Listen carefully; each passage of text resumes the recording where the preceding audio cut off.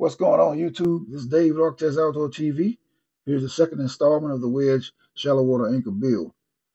Right now, you see me cleaning up the first control arm, and if you see in the distance over there, my CNC plasma table is cutting out the holes for the second control arm. And so now I'm starting to clean up the first control arm, getting all the burrs off of it and everything, getting it ready to be installed. So I'm just doing some cleanup right now, and the plasma table is cutting out the octagon holes in the other control arm. And these holes are just simply there so that water will shed easier and also to reduce weight of the control arms. And so that's what you see going on right here.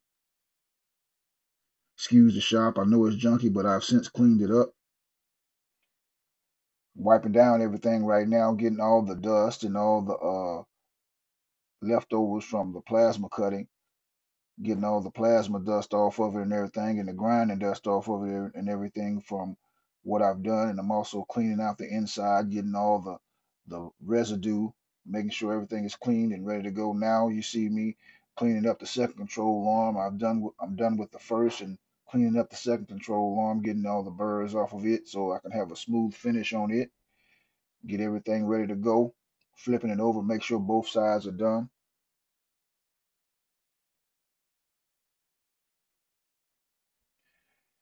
And now I'm sitting here thinking about how and what I need to do as far as getting them set up and make sure everything is ready to go because I'm getting ready to make them up.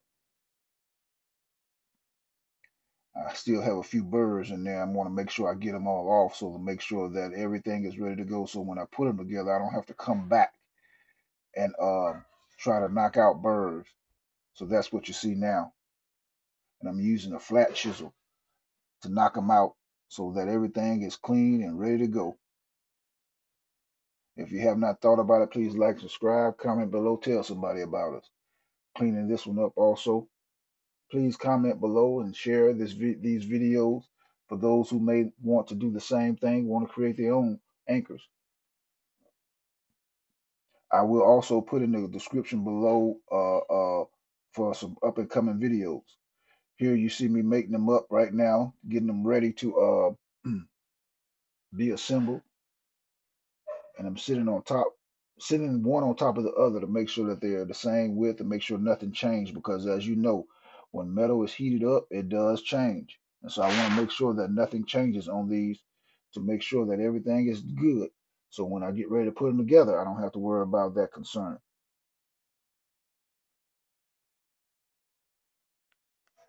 Now I'm cleaning up my workspace, getting all the burrs off, getting all the debris off. So when I sit them down, everything sits flat, everything sits level.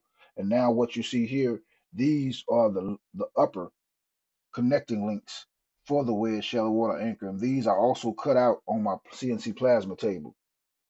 And these are designed myself. So I looked at photos, I looked at pictures online, I looked at other shallow water anchors, and this is the design I came up with myself. And I wanted to make it as simple as possible. And so now I'm matching them up on the upper and lower control arm so that I can match up the holes to see exactly where I need to put them so that when they uh, they operate excuse me, correctly. And what you see there is the lower connecting link, and that's one side. Now this is one side of each one, so they have not been put together yet as one assembly. I cut them out on the CNC plasma table, and they're actually separate assemblies right now, and separate sides. So once I put them together, I'm gonna weld them up after they are connected together so that they all will match up and they all will operate freely and they all will operate together in one complete unit. And so that's what you see here. I'm setting them up to drill the first holes, and now I'm moving over to the drill press, and I've drilled them out. So now the holes have been drilled out, and now I'm just wiping off the excess and cleaning off the burrs and everything from the drilling process. And now I'm getting ready to match them up again and lay them down so that when I put them together, I can bolt the upper and lower connecting assemblies to them so that I can mark out the hole on the second control arm.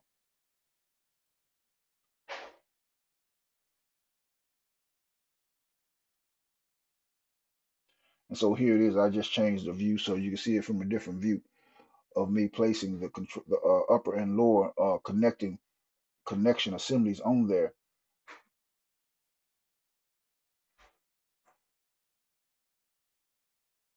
So as you can see, I'm getting ready to, I'm drilling, really what I'm doing is put a self-tapping screw in one of the holes to secure it to that, just to mark it. And now once I've marked it and everything, now I can come back and I can drill it out. And now you see me taking it, what you saw in the previous step, me taking it over to the drill press. And this is just showing you how I'm drilling it out at the drill press to get the holes in it, is what you're seeing right now.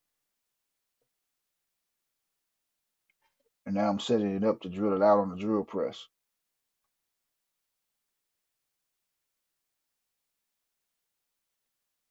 And the drill bit I'm using right now is a 3/8 drill bit to drill out the hole, because I use 3/8 bolts to secure these and connect them together. But what I end up also doing is I drill them out to a 1/2 inch. I use a 3/8 at first, and then I drill them out to a 1/2 inch. And the reason why I did that is because the the um the vinyl insert that I put in there, the vinyl insert is 1/2 inch thick. It's a diameter of a 1/2 inch, although it has a 3/8 hole. And now what you see me doing is raising it up, because I want the holes to match up and be straight and square.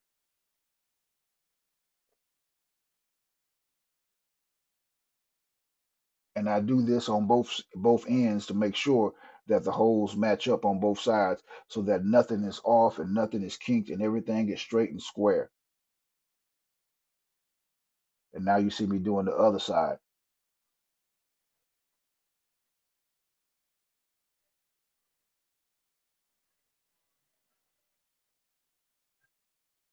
And now I've drilled them out and everything, so I'm getting ready to clean them up and knock off the burrs and everything to make sure that everything sits flush inside. And so now you're going to see me cleaning all the excess oil and the oil that I use, and all I just simply use some WD-40 for cutting fluid, because it doesn't take that long to drill these out. And now I'm getting ready to match them up so that I can put to mark the second hole, the other holes in the other control arm. And as you can see here, that black vinyl fitting you see, that's the one that's a 1/2 inch thick on the outside diameter, and it just snaps in place because the hole is a 1/2 inch, and it just snaps in place. And the hole, the uh the inner diameter hole of this flat washer uh is 3/8. And now you see me looking for the bolts and everything. I'm putting the bolts in for the 3/8 bolts. And those are vinyl washers also, but they're flat washers. The vinyl washer in there in the inside of the hole is actually what they call it has a lip in it, and so those are the vinyl washers that I use to put inside. And the vinyl washers that I use for the outside are just simply vinyl flat washers.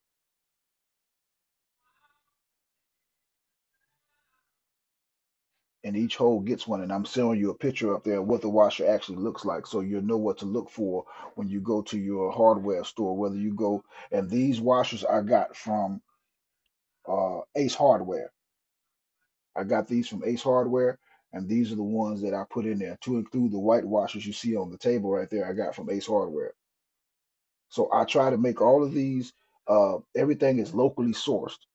I didn't order these off of online. I just locally sourced these, and I found these at Ace Hardware. So you can build these without ordering it online. You can go and you can get them online at your local hardware store, if you have an Ace Hardware in your area, or maybe you have a Lowe's that may carry those, or a Home Depot, or what they call a big box store.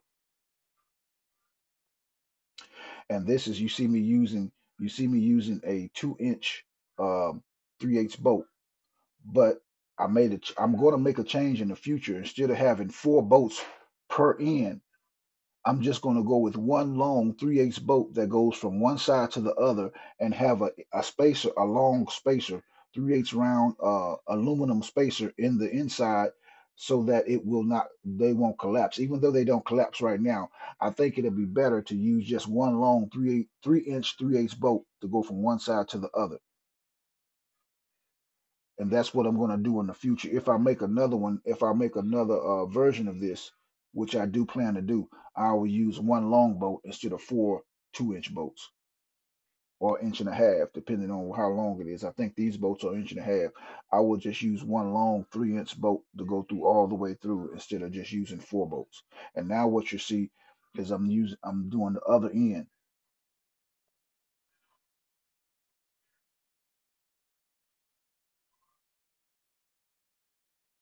and you just see me getting the bolts prepared, getting everything prepared to set up so that I can bolt these on. And once I bolt these on, I'm using nylock nuts as locking nuts to lock these on. And here you see a picture of the nylock nut that I used, and that's what I used to lock them in. Because I want, and the reason why I'm using these nylock nuts is because I want to be able to put as much tension as I want, or as much, at least tension as I want, to make sure that they're stiff, but not too stiff to where they cannot rotate.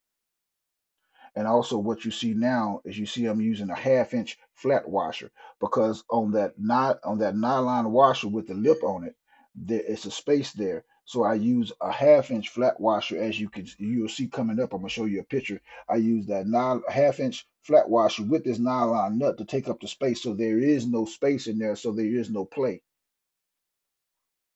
And now you see me tightening it up so that they're snug, so that when I put them together, I don't have to worry about them moving.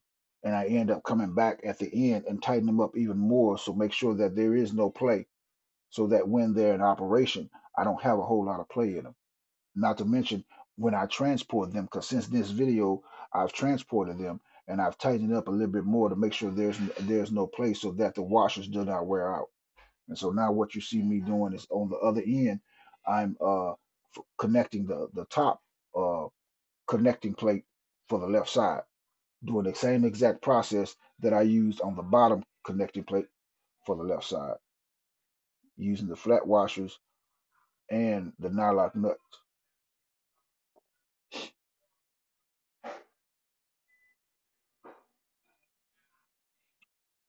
Now I'm getting ready to set these up to where now I can mark out the holes at the correct spacing and the correct distance. And that's what you see me doing here, is marking out the hole so that I can go and drill the hole for the lower control arm. And so what you see me doing now is tightening it up to make sure that everything is lined up correctly, so that when I go and I'm using this clamp to make sure that everything fits tight. So when they're in the stored position, I don't have to worry about a space or anything like that. Everything fits correctly, everything's lined up correctly, so that I don't have to worry about that. And now you see me putting everything together on the hole, in the hole, and now I'm getting ready to mark where the hole is. I put the flat washer, the nylon flat washer underneath, so make sure that everything lines up correctly and everything is level. And now I'm going to go through and mark the hole on the top.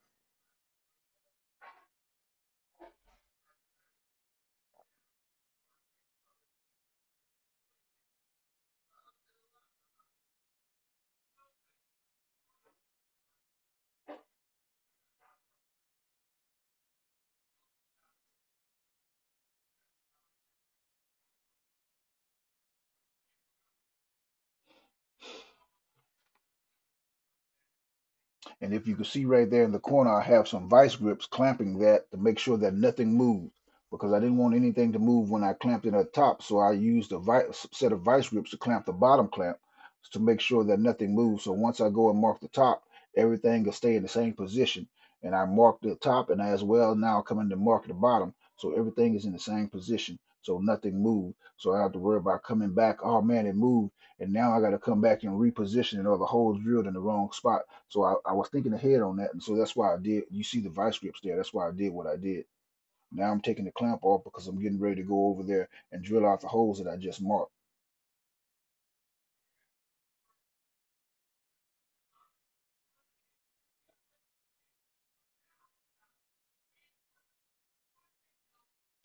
Now coming back because it was the same thing I did on the first one. So instead of I save you the time so you don't have to go through all that again. So I just went ahead and and what I'm doing now is marking them with a center punch to make sure that I drill in the correct spot in the center of the hole so that everything is correct.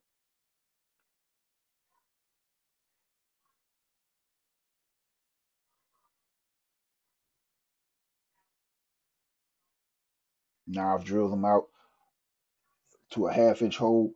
So now all I got to do is snap in the flange nylon nuts like I did on the first one, and all I have to do now is I'm well in the inside. You see I have the burrs in there from the drilling process, so I'm just taking those burrs out. And now I've snapped in the nylon flange nuts. As you can see, they stick out. If you see right here, they stick out internally. That's where the half-inch flat washer comes in to take up that space. So there is no space in there, and there is no play. So I use that half-inch flat washer to take that space up. And I also come on top of that with another 3/8 flat washer to make sure that everything sits flush and there is no play. So there's actually two washers or four washers on each end of up the upper and lower control arm. So each control arm has 8 washers. They have 4 half-inch flat washers and 4 3/8 flat washers to include on the exterior after we put the flange washer on the nylon flange washer. It has a flat nylon washer. So here you see me putting them together, back together again to make sure that everything lines up. So I'm getting ready to bolt them up and bolt them together.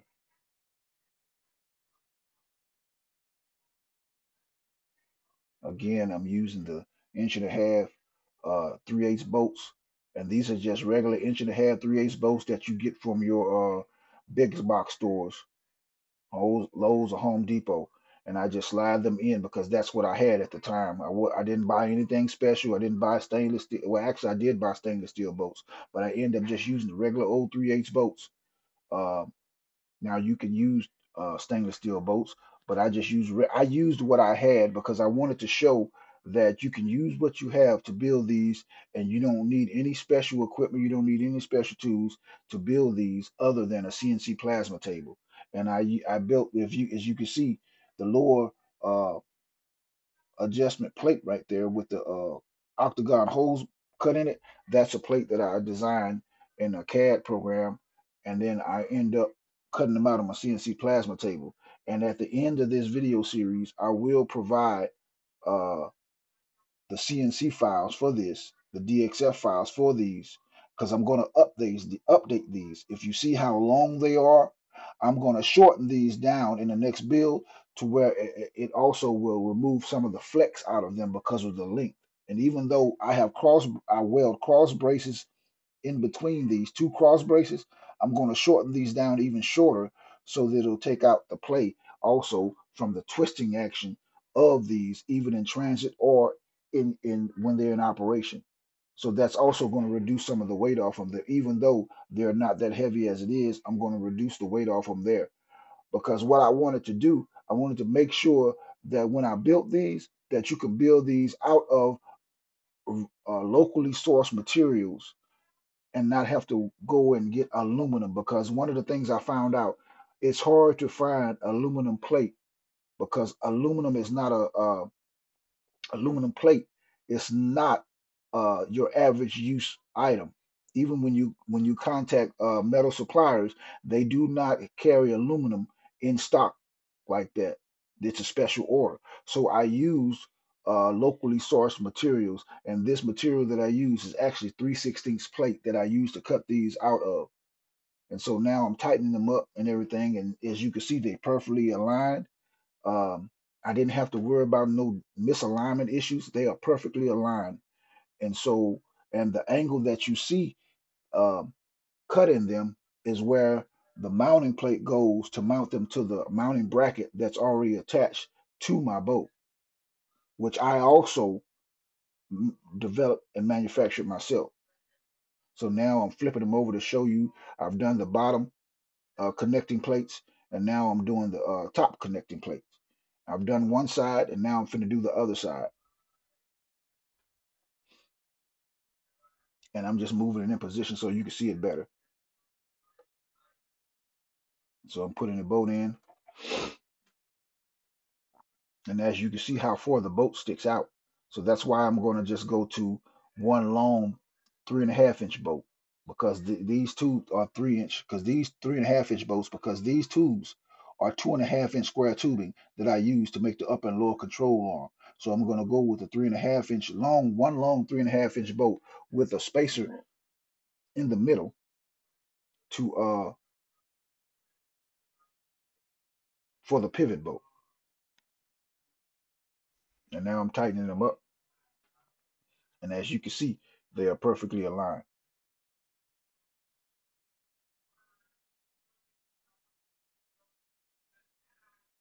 Now I'm tightening up the other one.